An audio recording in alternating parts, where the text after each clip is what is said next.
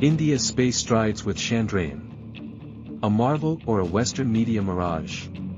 Is it shock or awe? India, once seen as a budding participant in space exploration, has now launched a mission that's the talk of the globe.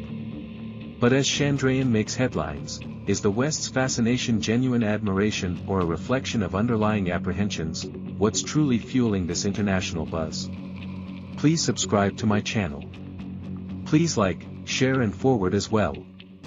India's foray into space began modestly in the 1960s, with humble satellite launches. Fast forward to today, and the nation has achieved feats that rival global space giants. Chandrayan-3, India's latest lunar mission, stands as a testament to this incredible journey. This mission, following the Chandrayan-2's near success, aimed higher and achieved more, placing a rover on the moon's surface. The world watched in astonishment. Western media, traditionally focused on their own space endeavors, turned their lenses towards India. The narrative shifted from mere acknowledgement to a mix of admiration and disbelief. India's space prowess, once under the radar, now commands global headlines, reshaping conversations in space forums worldwide. Jugaad is an intrinsic Indian philosophy, translating to innovative, out-of-the-box solutions crafted from limited resources. It's about achieving more with less, a mindset that often bewilders the West, accustomed to high-budget, high-tech approaches. Chandrayan-3 exemplifies this Jugaad spirit.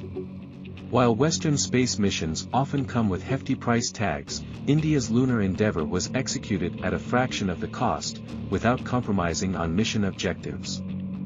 This frugality, combined with ingenuity, saw the use of indigenous technology and materials, maximizing efficiency while minimizing expenses.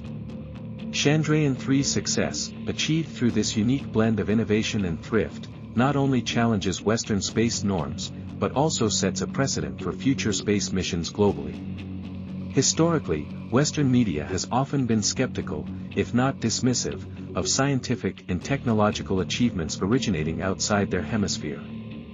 From Japan's post-war technological rise, to China's recent tech innovations, there's a pattern of initial underestimation followed by admiration. Such narratives were not just limited to technology, but extended to medicine, architecture, and other fields. Past instances, like the surprise at Japan's bullet train, or China's high-speed rail network, underscore this trend. India's space endeavors, especially Chandrayan-3, are the latest to join this list. Initially, there were doubts and subdued expectations.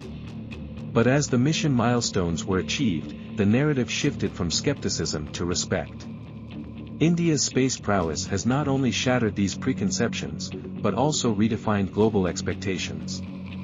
Russia's Luna 25 mission, once a beacon of hope for re-establishing its space dominance, met an unfortunate end, contrasting sharply with India's Chandrayan success. The global reactions were telling. While Luna 25's setback evoked sympathy, Chandrayan-3's triumph garnered admiration. Historically, nations like Russia and the US have been the undisputed space giants. However, the recent events have shifted the spotlight, highlighting the emergence of new players in the space arena.